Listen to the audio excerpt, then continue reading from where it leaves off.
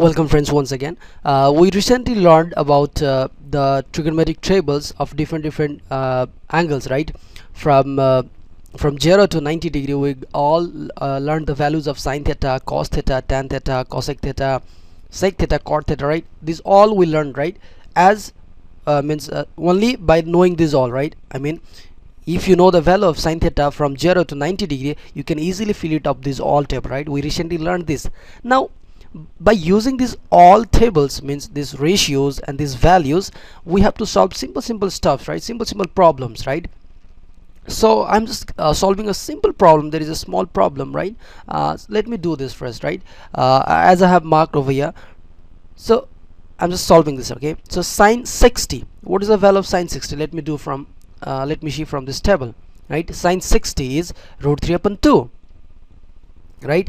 So sine 60 is root 3 upon 2 multiply cos 30. So what is the value of cos 30? Let me see from here. Cos 30 is again root 3 upon 2, right?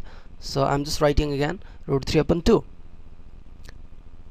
Root 3 upon 2 means root 3 times root 3, again plus sine 30 times cos 60. So let me first find out the value of sine 30. What is the value of sine 30? Yeah, sine 30 is half, right? So let me write here half. This half times cos 60. So what's the value of cos 60? Is half again. So let me write again, it's half, right? Means the value of sine 60 and cos 30 is same, and value of sine 30 and cos 60 is same, right? So let me solve this again further. So root 3 times root 3, it will be 3, and 2 times 2, that will be 4, right? And again 1 times 1, that's 1, and 2 times 2, that's 4, right? Again so 3 plus 1, let me just solve this. 4 plus 4, I have to take the LCM, so I cannot add easily, so I have to take the LCM, right? So 4 and 4 both have the LCM same, right?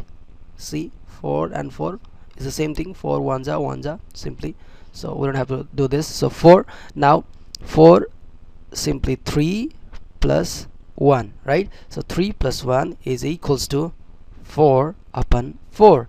So 4 ones are 4, 4 ones are 1, means 4 4 ones are 4, right? So 1 upon 1, and our answer is 1, right?